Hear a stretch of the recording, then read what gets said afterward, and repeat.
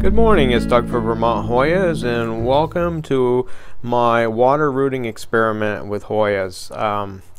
It's taken me a long time to get around to finally giving this a try because, quite frankly, I've never had a lot of faith in it, and I've just put it off and put it off. But by popular demand, I'm finally going to give it a try, and we will see what happens. This is October 21st, 2018, and I just took these cuttings and we are going to see. The one that I'm the most interested in seeing if they form roots is the white Hoya bella, which is right here. You can remember from my rooting pattern experiment that after 35 days I had nothing to show for it. So these are fresh cuttings, 2 of them, and they are in RO water, which has removed all the minerals and chlorine. So we're going to start out with good water and see what happens. So I decided if I was going to try that plant, I might as well put a few others and see how they would behave. This is Hoya Vitalina. Took a cutting of that and we'll see what happens. This is Hoya Anglereana Vietnam. I'd like to start another one of those plants, so it'd be great if they did root, but it won't be any huge loss if they don't root. And then I decided to take a Hoya Locky cutting for the heck of it and see how that works. So I'll be back probably in about a month or so, and we will see if I've made any progress in gaining any roots on these plants. Like I said, I don't have a lot of faith in it, but maybe I'll be pleasantly surprised. See you soon. Good morning, it's Doug from Vermont Hoyas. It's Sunday, November 11th, 2018, and I'm back 20 days later on my water rooting experiment for Hoyas. And to say that I'm kind of in shock is an understatement. I don't really even know where to begin. So let's just take a look at these plants after only 20 days.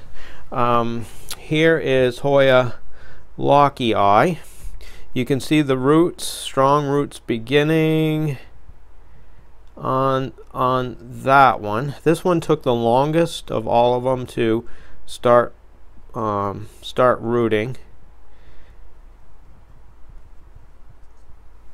Here is Hoya Anglereana Vietnam. Check the roots on that after only 20 days. It's just kind of like mind-blowing. Now here's one for the books. Hoya Vitalina, excuse me, not only has put on this massive amount of roots in 20 days, but it also decided to form a panicle and bud up. I don't know. I don't know. I don't know what to say about it. Still kind of in shock trying to figure it out. Now for the one that's the most mind-blowing of all is the white Hoya bella, which you saw in my rooting powder experiment. After 35 days there was not one root that had begun to start on it. Let's take a look at it. You see those roots on that stem? Just unbelievable. And this one here is even has stronger roots started, and not only that, it formed a panicle on top which is beginning to bud up. Now if that doesn't take the cake, I don't know. I'm just sort of speechless about it, and I don't even know what it means actually for me in my processes of rooting Hoyas. So I'm very excited about it, but I've got to figure it all out, because it's like having to rethink everything. So you can teach an old dog new tricks, apparently. I want to thank Betsy Begonia for helping to spur this on with the water rooting experiment. It's very exciting.